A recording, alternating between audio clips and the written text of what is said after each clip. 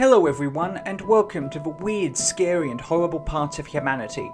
Today we are exploring one of the few non-war related mass shootings in the war-torn country of Yemen, the Yemen School Shooting by Mohammad Ahman al-Nazari. Throughout her history, Yemen has been a highly divided, conflict-ridden country, with conflict and disaster. North and South Yemen combined into one country in 1990, with civil wars having engulfed much of the broken country's history. Most recently, the Yemeni Civil War, which entered its 6th year in 2021, with no end in sight. It is estimated that over 233,000 Yemenis have been killed in the conflict thus far. Mohammad Ahman al-Nazari was born in 1949 in what was then the Mutawakkilite Kingdom of Yemen in Yemen's present-day capital, Sana'a.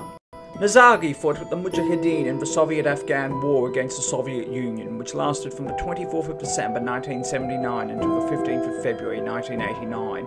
Soviet troops failed to quell the Mujahideen insurgency in Afghanistan, with the guerrilla war resulting in the deaths of 57,000 Mujahideen, 14,453 Soviet troops, 18,000 Democratic Republic of Afghanistan troops, and as many as 2 million Afghani civilians.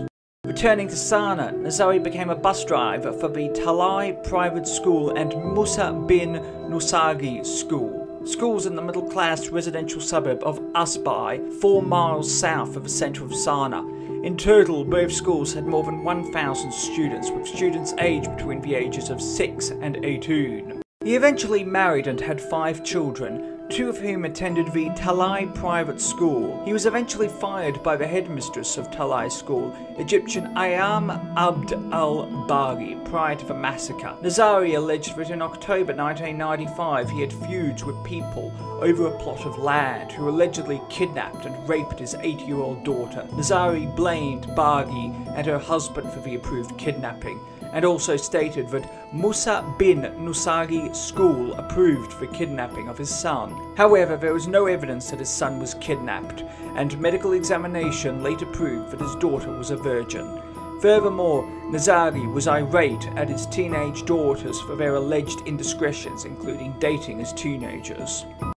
On the 30th of March 1997, Nazari illegally obtained a Kalashnikov assault rifle, with weapons very easy to get in Yemen, with an estimated 50 million weapons for a population of 16 million in 1997, and waited at the Tala'i private school for Bari, shooting her in the head when she arrived at the school, killing her instantly. Nazari then killed a cafeteria worker. A bus driver then attempted to block Nazari from entering the building, with Nazari injuring the bus driver.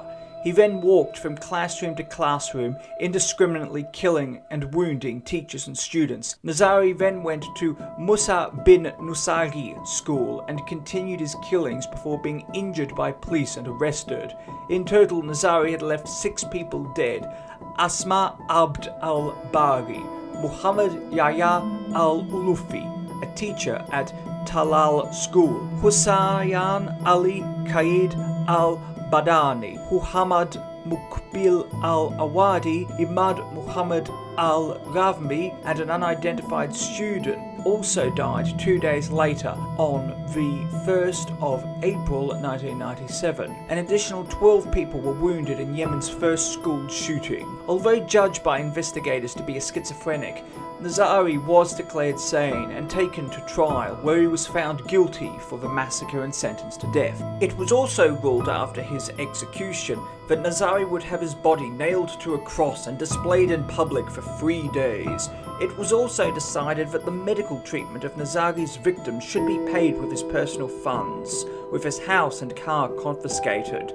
On the 2nd of April, Nazari appealed his sentencing, and while the death sentence was upheld, it was decided that his corpse would not be nailed to a cross following his execution.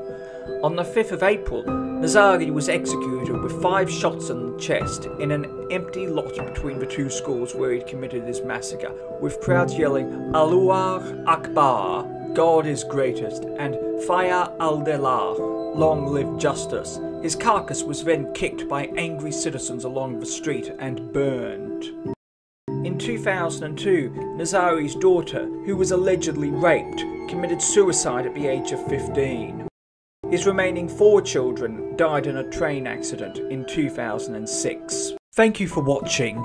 Please do yourself a favour and hit that like and subscribe button and the bell icon to inform you when new videos come out. It helps more than you know and your support is truly appreciated. You'll also be seeing 2 other videos for you to check out. Until next time, stay awesome, stay classy, be kind to everyone you meet, and have an amazing day.